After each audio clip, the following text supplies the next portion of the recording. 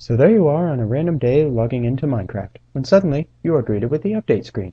Awesome, 1.3 is out. Let's check it out, shall we? So as it downloads, you stop and think, wait, since I updated, I can't play on that one server my friends play on.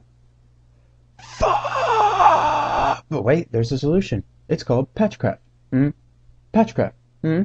PatchCraft, the most user-friendly version switcher for Minecraft. Witchcraft! No, not witchcraft, PatchCraft. Go ahead and try it. You can go to any version you like and even save modded jars so you can switch between mods with no hassle. No more messing around in the Minecraft bin folder. Really? Sure, and you can even try the latest snapshot as it is released. Also, when a new Minecraft patch comes out, you don't need to update PatchCraft. All the patch information is on a database, so you don't have to worry about a thing.